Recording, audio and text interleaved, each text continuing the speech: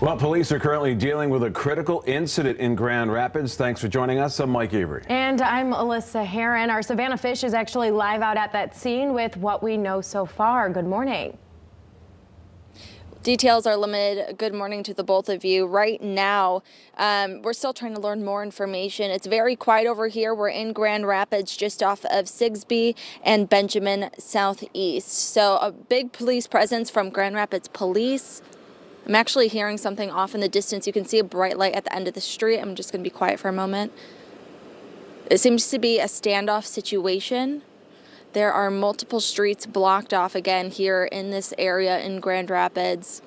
We've seen police walk through heavily armed with bulletproof vests on this morning. And as you can see, this street is blocked off. It appears to be a standoff situation. However, that has not been confirmed just yet.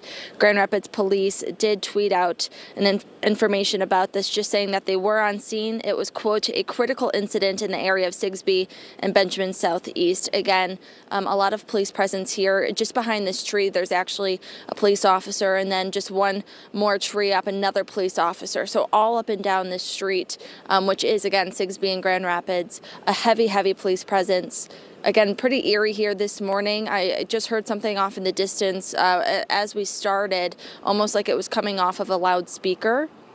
So definitely a developing situation here, you guys. We are going to be standing by and hopefully get some information here from police in the meantime. So make sure to check back in with us. But for now, live in Grand Rapids, Savannah Fish, Fox 17 News.